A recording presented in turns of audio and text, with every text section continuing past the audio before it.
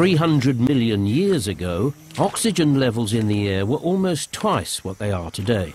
Scientists believe that this may be the reason that insects then were so large. But so far, Nigel hasn't seen anything, big or small. Some butterflies have territories at the treetops.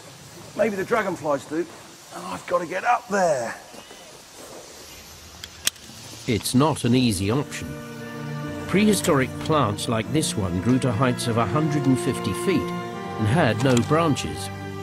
It's a tricky climb. Over millions of years, this magnificent prehistoric forest will turn into the coal that we burn today. But right now, it's still a beautiful sight.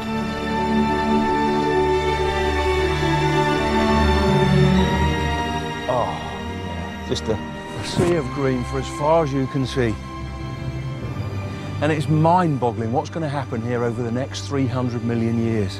Already the climate's changing, and this carboniferous swampland, it's diminishing. In another 50 million years there'll be conifers here, and after that there'll be ice.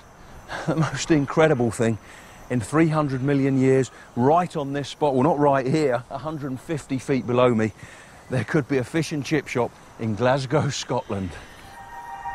And look, coming out there from the trees, way, just like I thought, coming straight,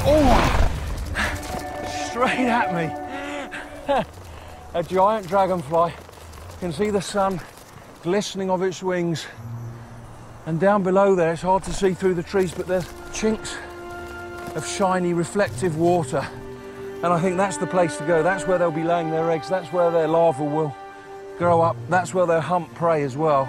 And what I've got to do is get down there, get down to water to find the dragonflies I'm after.